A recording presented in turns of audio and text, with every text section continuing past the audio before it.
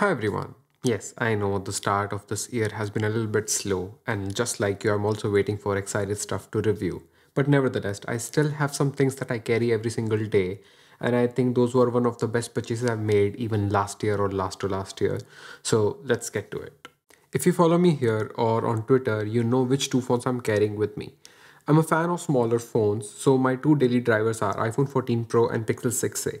Even though they are not the smallest or lightest phone, they are still great at what they do, while being easier to use with one hand. I've already reviewed these devices, so I'm not going to review them again, but I want to tell you the reason why these two.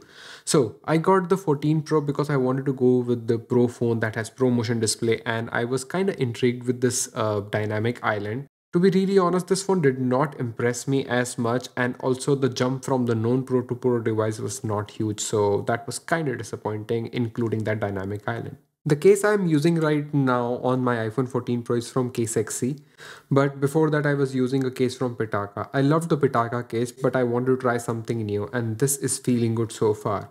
So if you're interested in this case, I'll add a discount code in the description. The phone that impressed me last year is going to be this controversial phone, Pixel 6a. And after that MKBHD video, everyone was crazy that we still get 60 Hz on this price. I mean, it was still a cheaper phone.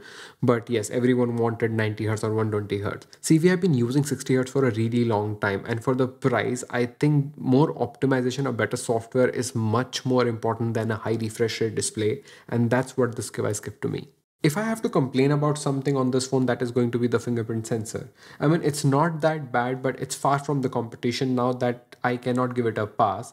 And also the slow charging. So I think the charging gets slower and slower every time I charge my phone. So every time it increases to 50 to 60%, the charging gets slower. So it takes around 2 hours to charge this phone completely. But apart from that, I have no issues with the phone. I love the in-hand feel and it does not feel like a plastic phone. I'm not using any case on this phone and so far it held up pretty great. But if I have to repick my phones to use in this 2023, I would rather go for my iPhone 13 or maybe 13 Pro if I have to purchase something again. I don't see any value of getting this phone. And for Android, I'm gonna still pick this because the only two phones in where available in my country is going to be the Samsung S22 and this phone. So I would choose this one because of the battery life. If Asus Zenfone 9Z was here, I would have picked that phone, but that's not the case. The next tech I carry every day is going to be my smartwatch. So this is Apple Watch Ultra, and I did not even thought in my dreams that I'm going to purchase an expensive watch that is going to be a smartwatch, but I ended up loving this watch. I already made a review about it and told like why this is my favorite tech of last year, so go check that video out. But I really love how it looks. I like that how it pushes me, and the battery life is amazing on this watch compared to the recent Apple watches. So overall, I really love this watch, and somehow I feel like it is pushing me harder to work out better, so like it's working out for me. The band I'm using with the Apple Watch Ultra is going to be the main Alpine Green, which I wear in the gym, the leather band, which I will link in the description box, and the Pitaka fiber. The only issue I have with the Pitaka band is going to be the locking mechanism. I accidentally clicked the side button while adjusting the watch and dropped it. The next tech on my list is going to be my TWS headphones. So I was using Bose NC700, my overhead headphones, and AirPods Pro 1. So I sold both of them to purchase the AirPods second generation, and I think they are really good. I'm really impressed with the sound, and ANC has been improved a lot. The battery life has been hit and miss because of this every time pinging the phone about the battery percentage, but otherwise they are really good.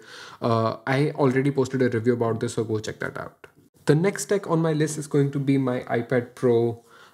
This is M1 version 2021 and I'm using it with Magic Keyboard. So I've been using it for over 2 years approximately. I did not go for the M2 version because I think the upgrades were quite minimal. That's why Apple didn't even release them properly. I mean, it was a press release. And that's one of the reason I am not also upgrading my Mac. So I'm using the M1 Pro 14-inch and I love this Mac. Like I seriously, this is one of the best laptop I've used ever. I love the ProMotion display on this. I know it's not very useful, but and when you're using this device alone, it's just perfect. I have the base model with 16 GB RAM and it works perfectly for me. I mean, this is not just for YouTube work. I also use it for my DevOps work. And so far, I think I can recommend this laptop to anyone. For iPad, There was a time I was really a fan of it when I purchased it in 2020 with the A12 Bionic. But after that, I didn't see any sort of upgrade. So if you really need an iPad with like the best tech, you can go with the Pro version. But I think the iPad Air 5th generation should be enough for you. The last thing that I carry with myself is not particularly a tech, but I really like this.